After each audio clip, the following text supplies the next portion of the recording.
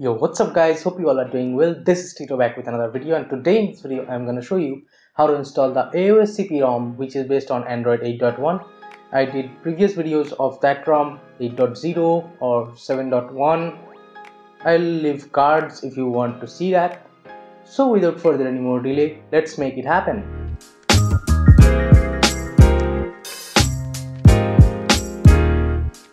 So first, you need to go to this XDA thread to download the ROM and GApps. Links for these will be in the description box below, so do not worry. And before proceeding, make sure to back up everything from your device and do this on your own risk. And make sure you have officially unlocked bootloader and TWRP recovery installed. So, as I have downloaded the ROM and GApps file already on my phone, and I am on sudo mod ROM right now. So let's boot the phone into TWRP recovery. Once you are booted into TWRP recovery, now hit wipe, then advanced wipe. Now check cache, Dalvik cache, system and data as usual. Now swipe to wipe.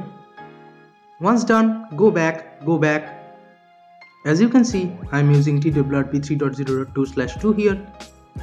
So now hit install, locate the ROM and GApps file, select them and swipe to confirm flash.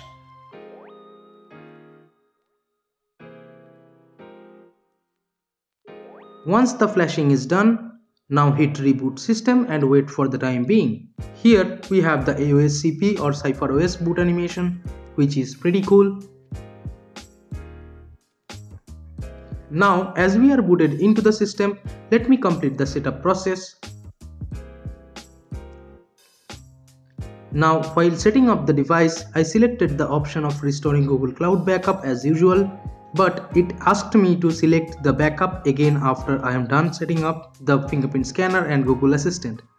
And I select the backup again and it asks for it again. So I had to hit the don't restore option here. I never faced this issue on any other ROM before. Thankfully, later I find out all the apps started downloading but the settings were not backed up. I'll consider this as a tiny bug. Now let's jump into the Luna launcher, which is the stock launcher here.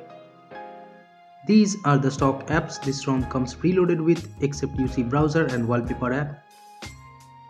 Here are the stock launcher settings if you are into that. Pulling down the notification tray, you will see this quick pull down pop-up on the bottom, which basically helps to pull down the quick settings panel all the way down every time you do that from the top right. So I'm gonna hit yes because I love this feature. Here is the quick settings panel. By tapping on the edit button, these are the toggles you will get. Let me add the night light toggle here. At this point, I realized my Wi-Fi or data isn't working for some reason. So I had to restart my device once, and afterwards, Wi-Fi and data started working fine. So here is the about section for you. As you can see, the stock kernel here is Shadow kernel. And this ROM comes with latest security patch of January 5th, 2018, and of course it's built on top of Android Oreo 8.1. Now let's talk features. Well, don't expect this ROM to give you Nitrogen OS like customizations or something, because this ROM is more focused on stock Android experience.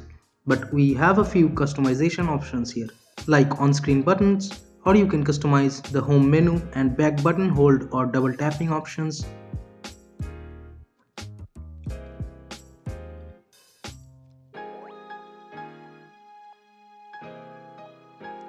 In gestures, we have double tap to sleep, which works fine in here, and I'll disable the double press of power button to launch camera. Now let's move into display to see the color manager of UI settings. From here you can change the device accent color. It means the heading text color, I guess. I'll leave it as default. The dark and black UI colors are working fine here too, as you can see, but it takes a little bit of time to apply the effects. Here we have a pocket detection mode so that your phone does not get interacted with touches while in your pocket, and it works fine, as you can see.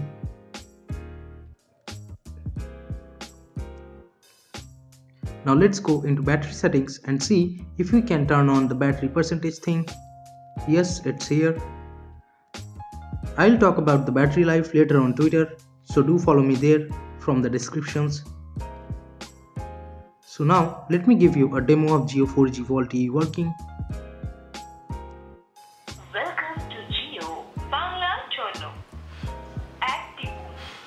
Hindi के लिए दो दबाएं. To continue in English, press 3.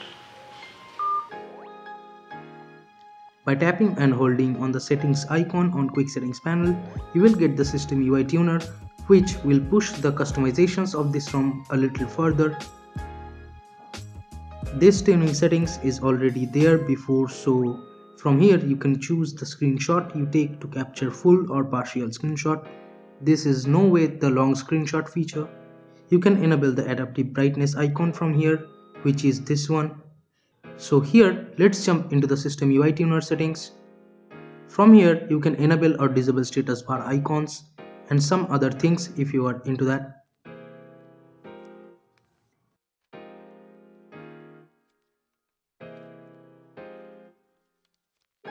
Now let me take a quick picture to show you guys the quality of it.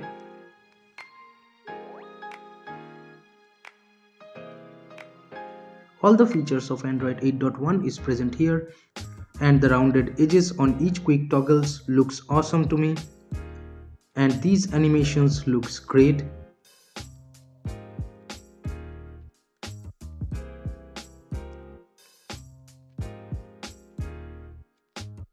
Here are the end-to-end Geekbench 4 benchmarks for this ROM if you are into that.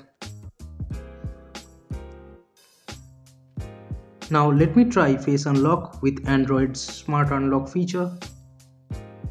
And yes, as you can see, it works fine.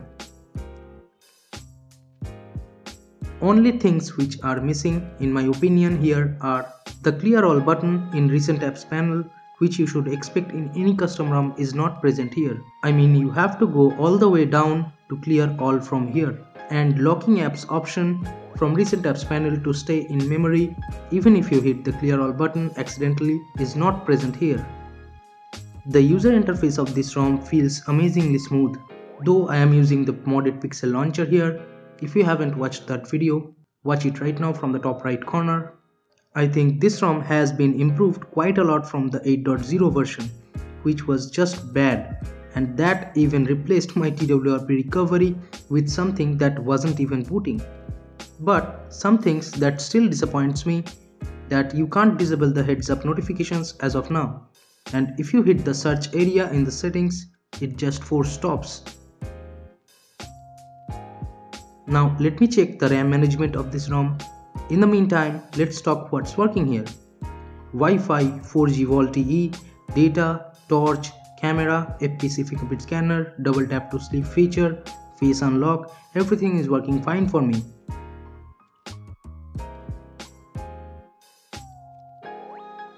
And the RAM management of this ROM, in my opinion, is almost great.